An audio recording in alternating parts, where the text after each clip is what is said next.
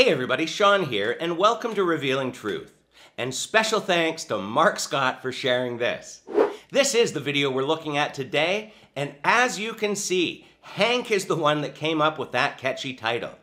Oh, and just a quick warning that this sermon may trigger flashbacks of tripping out on acid if this was your thing in the past. Now I want you to listen. As I was standing over there, I kept looking to my right because I kept thinking somebody was standing there next to me because I kept feeling something brush up against me.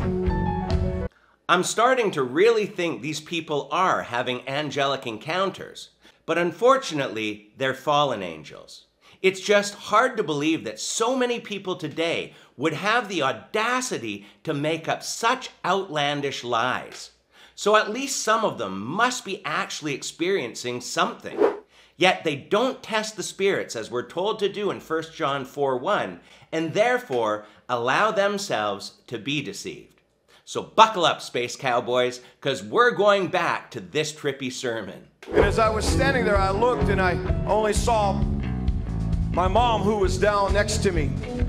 But there was too much of a distance between her and me, and I said, God, what is this? He said, this is my angel, your angel that has been sent, who is the leader of many of the hosts that are waiting for you, speaking to me and to you that are listening and watching, waiting for us to give them permission.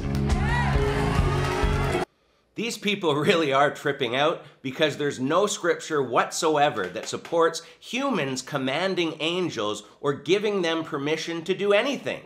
This is going beyond what's written, and we're told not to do that in 1 Corinthians 4:6. God alone is who angels obey. And I said, Lord, what is it? What is it? What permission? He said, in his hand he is holding a key. And when the word of the Lord comes, which it will, God says you will access these hosts and they will be given permission to do what will be a heavenly verdict that has been decided upon in the court of heaven, and it will begin to manifest in the earth. But then this is what he said. He said the key that he's holding, are you ready?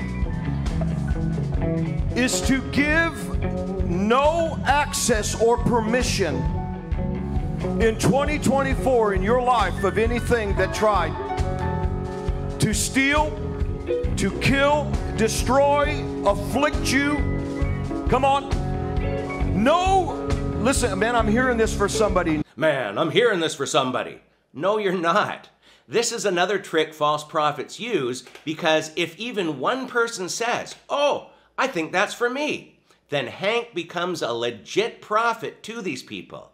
And to say that this prophecy key he was given was not to give access or permission to anything that tries to steal, kill, or destroy us or afflict us in 2024 isn't prophecy at all. It's just common sense. God didn't need to send an angel to you to tell us this. Look, we don't need to waste another second of our precious God-given lives listening to this false teacher. But if you do support Hank, please consider the points made earlier in this video and realize that he's not hearing from God, he's not a prophet of God, and he's leading you down a road of lies. Read your Bibles, my friends, and whenever you hear something that seems a bit strange, it's okay to question those teachings and look at what the Bible actually says. So with that being said, feel free to leave your comments below, and until next time, take care and God bless.